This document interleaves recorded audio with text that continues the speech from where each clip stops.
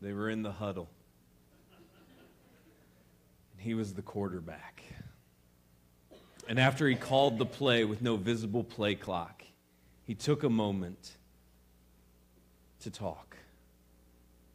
He looked each of his teammates in their eyes. And he said, "Men, before we go out there, we have a choice. We can choose to give it our all. We can choose to take no prisoners. We can choose today to become champions, but the choice is yours. Will you block on every play? Will you run as fast as you possibly can? This is why we practice. This is why we prepare. Today is the day. Today is the day of destiny. Today is the day that will define us, men. Are you with me?" And to a man, every single one of them said yes. Then he went out there, and he put up numbers Aaron Rodgers would be jealous of.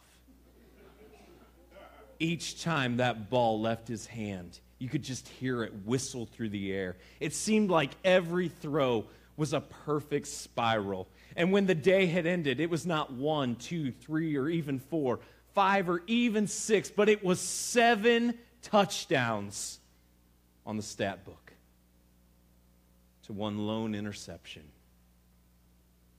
Nobody could doubt. Nobody could argue that Baxter Colburn had the flag football game of the week. And in case you didn't know about it, last Tuesday you saw this on social media. Now, let me pull back the curtain just a little bit for you. The PFL stands for the Peninsula Football League, which is the football league that Baxter himself started. This would be the equivalent to me on Tuesday posting Lakeside Employee of the Week with my picture on it, all right? That's what this is right here. Today we're talking about success. Now, not all of us have started our own flag football league and stacked the team so that we have the best team and we put ourselves as quarterbacks so we all throw for 7 touchdowns every week and then name ourselves the offensive player of the week and post it on social media. Not all of us have done that in our lives. Now, maybe you've done something equivalent. And if you have, then success comes a little easier to you than for most of us. Most of us, it's a little more difficult than that. But today we're talking all about success. Thanks so much for joining us here at Lakeside. We're in the middle of something we're calling life. And what this is it's just a look at every aspect and every facet of life. And so we started by seeing that if we follow Jesus, we have nothing to fear. That we can walk through the biggest points of fear and anxiety in our lives, but if we follow Jesus, there is nothing in this life that we have to fear. We don't even have to fear death as a result of following Jesus. Then we saw that God is the author and creator of life, and so every life matters. Every single person matters. Then we started looking at priorities and what we put our focus on and what we really go after. And last week we looked at suffering and what happens when things don't go according to plan. And where is God in the midst of that, and how should we respond? And so today we're going to talk about success, how to respond when things go well, and what to do when things are working accordingly. So if you have your Bible apps on your phones or your tablets, you can follow along. If not, the verses will be on the screens as we dive in this morning to the book of 1 Timothy. And we're going to start in 1 Timothy 6, beginning in verse 1, where we read these words that the Apostle Paul, under the guidance of the Holy Spirit, wrote to Timothy. And he says this: "Let all who are under a yoke as bondservants regard their own masters as worthy of all honor, so that the name of God in the teaching may not be reviled." Let me read that again. "Let all who are under a yoke as bondservants regard their own masters as worthy of all honor, so that the name of God and the teaching may not be reviled." Now understand, this was written in a society where there was still slavery in play. where there was still slavery in play. And it's not condoning that, but what the Apostle Paul is telling to Timothy to instruct the people to do is to regard their masters as worthy of all honor.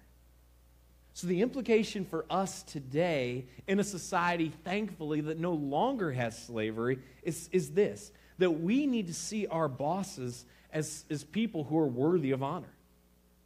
And what that says, if we see our bosses as people who are worthy of honor, it says that we will represent God well. This is a way that we can represent God well, to see our bosses as people who are worthy of honor. Now, I understand there are times where you're going to think your boss is the biggest idiot you've ever encountered. Ever. And you're going to be like, they're just stupid. All right? You're going to feel that way sometimes, unless you're the boss. And then you're going to be like, man, these people have the best boss ever, right? Because everybody thinks as soon as they get in charge that everything's going to go great. And they're never going to make a mistake. Just listen to every political speech, right? Everybody thinks as soon as they're in charge, everything's going to work perfectly and all the ideas are going to be great until they get there. And it never works out that way. If you have a boss, they have made some horrible calls. If you are the boss, you have made some horrible calls.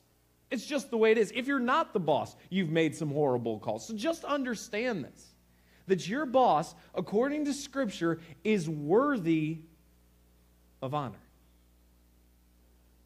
And this says something about how we represent God. Now, am I saying that you need to stay into a toxic, abusive work situation? No. No. And there are situations where you need to get out because it's toxic, it's degrading, and it's not a good environment for you to stay in. But rather than be in that environment and you sabotage it and you have a bad attitude and you have a boss that you can't honor, you need to proactively find a place where you can go work, in a place that's not toxic, and in a place where you can honor your boss. But in the meantime, you need to give that boss honor. Don't stay in a situation that is dangerous or abusive, certainly. I'm not advocating that. But what I am saying is don't tear down the boss, because this speaks directly to how you represent God. That's what 1 Timothy 6:1 tells us. And then he continues. Those who have believing masters must not be disrespectful on the ground that they are brothers. Rather, they must serve all the better, since those who benefit by their good service are believers and beloved. Those who have believing masters must not be disrespectful on the ground that they are brothers. Rather, they must serve all the better, since those who benefit by their good service are believers and beloved.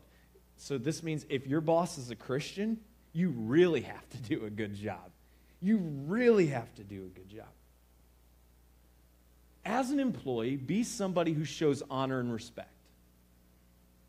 As an employee, as a follower of Jesus, this is the starting point. Show your boss honor and respect. Not only will this help you advance the cause of Jesus, not only is this a great example that you're living out the faith that you proclaim in God, but check this out. Over 50% of businesses right now report they are currently unable to find quality employees to fill their job openings. Over 50% of businesses right now report that they are unable to find quality employees to fill job openings that they currently have. And if you will make it a point to show honor and respect, you are putting yourself so far ahead of the competition in a job market that's already desperate for laborers and workers. You are setting yourself up for success on something that you can control. It doesn't take education. It doesn't take anything else. It's a mindset, and you have the power to determine it. And it's biblical. That you would just say, I am going to be someone who treats my boss with honor and respect. These are two things that you can control that are biblical, and they will put you on the path to be successful. The passage continues. Teach and urge these things. If anyone teaches a different doctrine, and does not agree with the sound words of our Lord Jesus Christ and the teaching that accords with godliness, he is puffed up with conceit and understands nothing. Your conduct reveals what you really believe. How you conduct your life reveals what you really believe. If you want the test, if you're ever wrestling, if you're ever struggling, what do I really believe? What is really foundational to me? Check your conduct. That reveals what you truly believe. And so if you choose to argue with Scripture and what the tenets that Scripture presents, if you choose to debate it and to just argue with it, not that you're wrestling through trying to come to terms with it or understanding it, because again, God is greater than us. And so there are going to be aspects of God's word that we read and we're like, I don't know that I really love that, or I would do it differently. Well, I really hope we could all look at God and say, God, I would want you to do some things very differently. Because if we don't look at God that way, then we've brought God down to our level. And that's really scary, okay? So there are some things that we just need to say, I can't fathom, I don't understand. There may be some things that we really struggle, because at our core, we're like, I really don't like that, and I really don't want to agree with it. But the question is, who's God? And if God is supreme, and he is, and if God's in control, and he is, then we need to bend our will to God's will and not try to bend God's will to our will. So, here's the deal. If you choose to argue with Scripture and try to keep bending it, not that you don't understand it, but you understand it, you just keep trying to bend it to be in your prism and in your sphere, rather than submit yourself to what Scripture says, because God is God and you are not, then Scripture tells us this: you are conceited and misguided. You're conceited and misguided. And that might offend you. Okay? Sorry. That's what Scripture says. Don't hate the messenger. Scripture says this, not me. This is what Scripture says. It continues. He has an unhealthy craving for controversy. Talk radio. I added that. And for quarrels about words, which produce envy, dissension, slander, evil suspicions, and constant friction among people who are depraved in mind and deprived of the truth, imagining that godliness is a means of gain. As people who follow Jesus, be wary of people who always want to fight. Be wary of people who always want to fight. And the danger is when you find somebody who's a firecracker and they got some fight in them, and they're on your side, it feels good. You're like, yeah. You're like pointing them in direction, right? You're like, hey, throw a little gas. You throw a little gasoline over here. You hand them the lighter, and you're like, hey, have you seen what's going on over there? You're like, go right on over. And then you just watch the explosion. And I mean, it's like 4th of July. Who doesn't love fireworks? You kick up your feet, and you're like, this is fun. Here's the problem. Those people who love to fight, those little firecrackers, those little pit bulls that are in your corner, they love to fight. And sooner or later, they're going to run out of people to fight with. And then the only person standing there is you. Be careful. Be careful. Because it's in their DNA. It's who they are. They just love to fight. And when everything else is exhausted and there aren't any more targets around, you're next. And what you love to watch from afar now comes on you. My sister-in-law was out jogging one day, just minding her own business. And out of the corner of her eye, she saw a blur. And she was attacked by a pit bull. She had to go to the hospital. She had to be treated for injuries. By the grace of God, she's okay. But she carries some small scars on her from the point of attack. And the people who own the dog said, well, the pit bull, it never attacked anyone before, and I don't care if you own pit bulls, whatever, I don't want to own them, but the reality is when you look at dog attacks, it's in their DNA. That pit bull, unprovoked, ran out and attacked my sister-in-law and had to be put down. If you surround yourself with people who love a good fight, you are setting yourself up for disaster. If you are a person who loves a good fight, ask yourself why. I know it feels good when they're in your corner, and I know it feels good to have an advocate, but beware. It's in their DNA. And sooner or later, it's just what they do. They attack. They fight. And you're going to be next at some point. Be careful.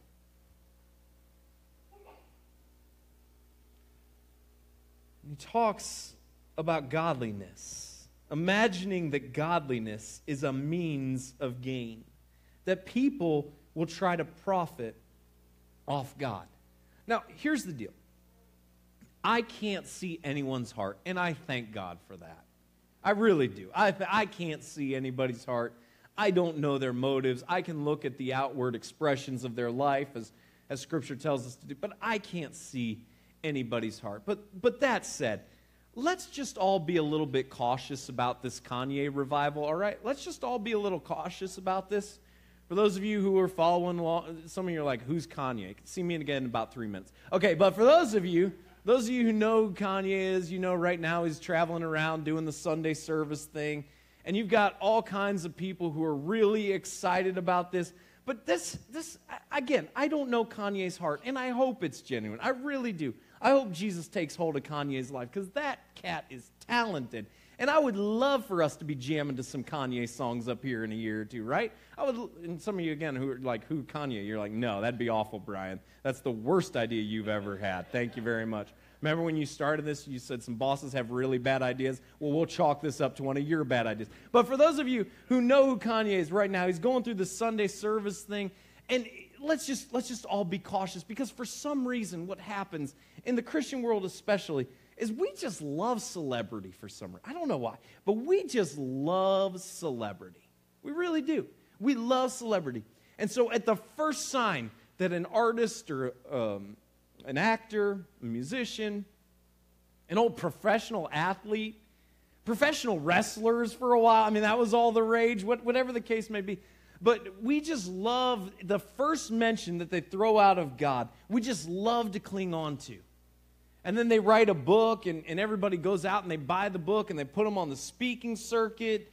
And then a year or two from them, it kind of falls. I mean, it's a cycle, and we've seen it repeated over and over and over again. Let's make sure we don't worship celebrity, and let's make sure that we just say, hey, let's get to the content of the message. That's what really matters, and not the messenger, okay? Because there are people, and I'm not accusing Kanye of this. I'm just saying let's all be cautious about this with the latest Kanye revival.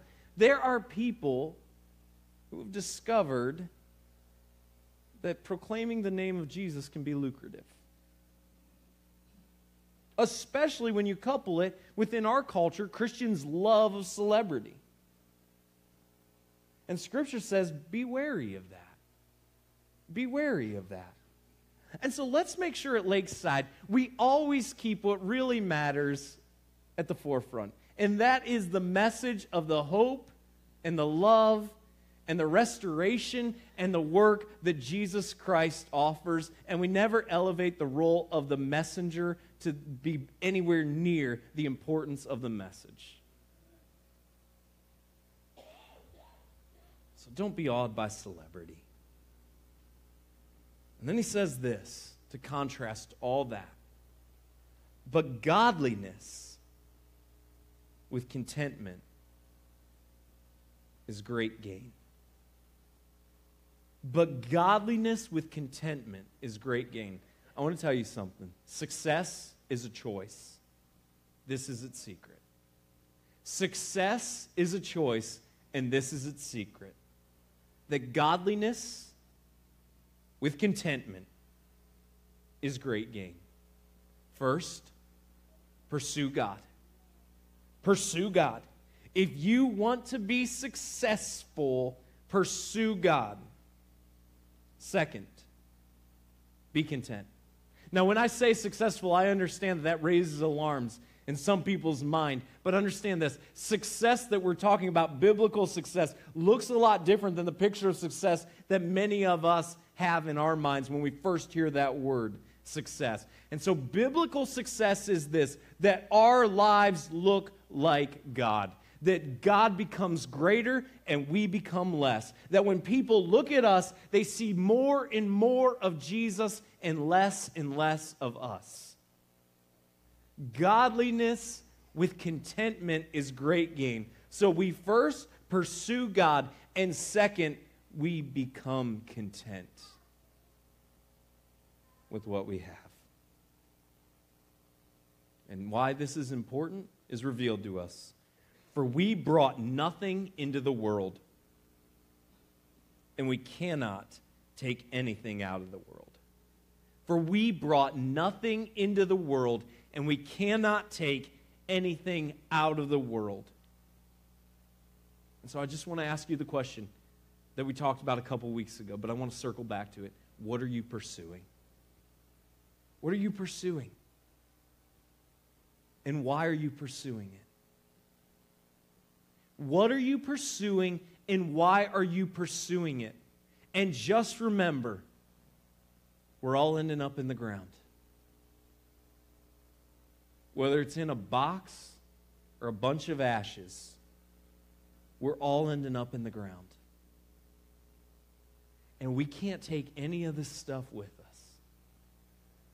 So what are you pursuing? And why are you pursuing it? Again, I want to be crystal clear. Wealth is not wrong. But the question is, what are you pursuing? And why are you pursuing it? It says this. But if we have food and clothing, with these we will be content. Did you get that? Like parents of teenagers right now, you need to highlight this verse, save this verse, text your kids this verse every day, right? But if we have food and clothing, you give a teenager food and clothing and tell them to be content. Good luck. Right? Like food and clothing, with these we will be content. Some of us, we might need to scale back a little bit and really ask ourselves the question of what makes us content? Is it food? Is it clothing? I'm gonna garner to guess for most of us, the list goes a little bit beyond the food and the clothing. We'll be content. I know it does for me. Like, oh, Brooklyn right now is praying, God, please let Brian really live this verse out. Please let him latch on to this. Food and clothing. I miss this so often. I do. I don't think I'm like, and this is where it gets so tricky, right? Because I can easily go to the card of, I have an iPhone SE. Do you know how pathetic this phone is right now? Like, there is $0 trade-in value on this. Criminals in Russia don't even want to buy this phone off eBay anymore, all right? That's how pathetic the phone I have is. So I'm like, yeah, I'm good. I don't struggle with this.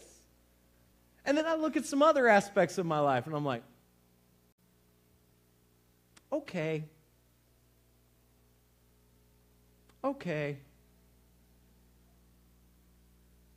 I'll empty the Amazon cart.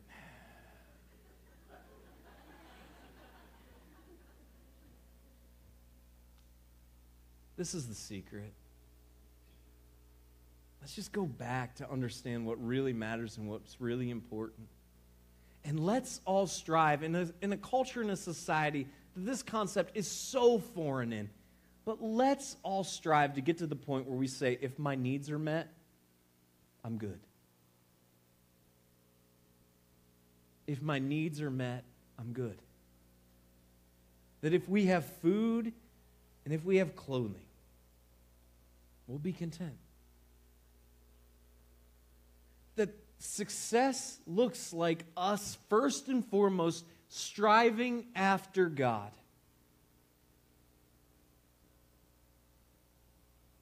And second, that we would realize our needs are met. That we have clothes to wear. That we have food to eat. That we are alive. And if we can adopt this and if we can really follow through with this mindset, it frees us up from so many things that enslave us and hold us back. Forget about the who's list, all right? Forget about the richest people list. Let's get back to this, because this is what success is. That we try to become more like Jesus, and we are grateful that our needs are met. This is the secret to success. And here's why. Verse 9 tells us, "But those who desire to be rich fall into temptation, into a snare, into many senseless and harmful desires that plunge people into ruin and destruction." I listened to the Thing About Pam podcast this week. It was atop the iTunes charts. And for those of you who had no idea who Kanye was, okay, welcome back. I'm going to tell you this. The Thing About Pam was a Dateline NBC podcast, all right? See? You guys, if you don't know Kanye, I know you know Dateline. So Keith Morrison from Dateline, who has one of the greatest voices ever, did a podcast all about this murder mystery that was just, it was a whole web. And basically, of course, the husband was thrown in jail because, guys, it's always the husband, right? That's what anybody that works in crime will tell you. It's always the husband. But here they found out what actually had happened, well, what they think actually had happened. I don't want to get sued. Allegedly, this is all according to the Thing About Pam podcast. Don't sue me personally. I cast no aspersions. I don't have any details. My takeaway from the podcast, sue them, not me, for slander or libel or whatever it may be. My takeaway was that the person who actually murdered the woman was a lady named Pam, who was actually the life insurance beneficiary of this woman, and who concocted a scheme with another individual and murdered him in the process. She then took the life insurance money and didn't give it to the kids, as she told the woman who was murdered she would if something happened to her. She spent it on herself. Now, am I saying if you pursue money that you're going to murder someone? No, I'm not. But I promise you this. If money is your aim, if you desire to just be rich, you will start down a path that will take you places that you never intended to go. And you will make compromises that you otherwise would not make if money is your sole focus and if money is your aim. If your sole desire is to be wealthy, you will wreck your life. If your sole desire is to be wealthy, you will wreck your life. And you don't have to take my word for it. Just watch a marathon on a cable channel during the day. Story after story of actor, musician, athlete, who seemingly had it all, and whose life fell apart. For the love of money is a root of all kinds of evil. For the love of money is a root of all kinds of evil. It is through this craving that some have wandered away from the faith and pierced themselves with many pangs. I want to be crystal clear here. It is the love of money, not money itself, but the love of money that is the root of all evil. When money becomes our aim, we are welcoming disaster. When money becomes our focus, we will wreck our lives. And by the way, discontentment is where the love of money loves to grow. Discontentment is the soil where the love of money roots itself. And it takes us on a path that will wreck our lives. So how do we know when money becomes a love? Well, I'm going to give you some ways that you can tell. First is this. Money becomes a love when it causes you to disengage from Jesus and his church. When money becomes the sole focus and it causes you to disengage from your relationship with Jesus and disengage from the community that Jesus set up, the church, it's become a love. Money has become a love when it becomes your sole focus and motivator. When all you care about is more, more, more, and that is your focus and your motivator. It's become a love. Money becomes a love when you view giving back to God as an obligation rather than a blessing. When you view having to give back to God as a have to, right? Rather than a I can. When giving back to God doesn't bring joy, and it isn't one of the first things that you love to do after you've been paid, but rather it's an obligation, and it's something of, I got to do this according to Scripture. Or you don't give it all. I'm telling you, money has become a love. When you don't freely give your resources back to God, viewing it as a blessing, and rather see it as an obligation or just something you don't do. Money has become a love when it's more important than people. When money becomes more important than people, it has become a love. And money has become a love when it's the measure by which you evaluate your worth and the worth of others. When you evaluate your worth and the worth of others based on finances, money has become a love. Now, I get it. Some of you are thinking, oh, yeah, okay. We're in church. Pastor loves to talk about money, right? Here's the deal. Don't take my word for it. Take Scripture's word for it, but even if you're a little skeptical about that, it was reportedly on his deathbed where his final words were these, and it doesn't surprise me because there are many documented times that he said these words before he died. But Bob Marley said, money can't buy life. Money can't buy life.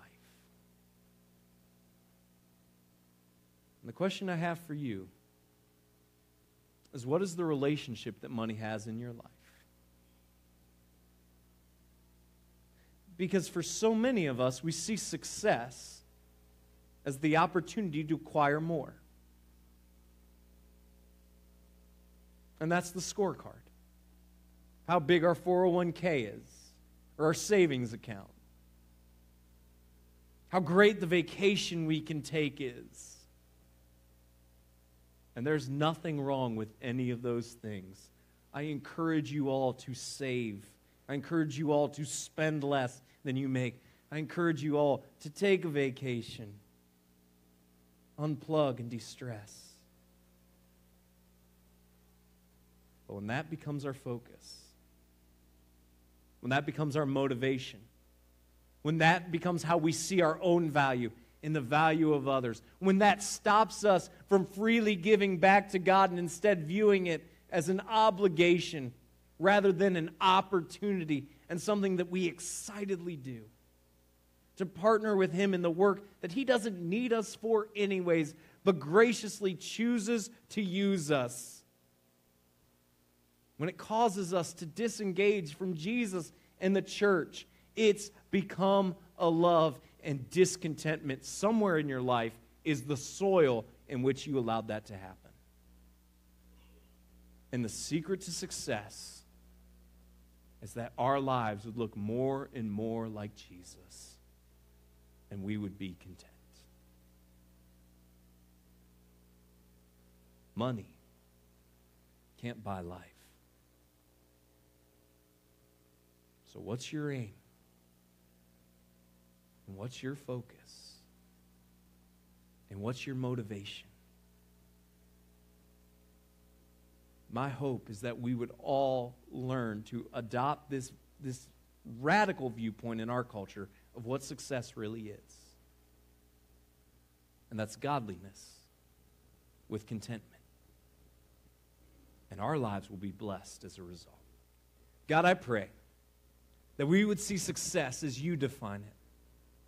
That godliness with contentment would be what describes us. God, that we would never look at our worth and think it's derived by our net worth. God, that we would never see money as more important than people. That we would never view giving back to you as an obligation or something we begrudgingly do. But instead, God, that we would be so excited to partner in the work that you're doing. God, that money wouldn't rule our lives, but you would.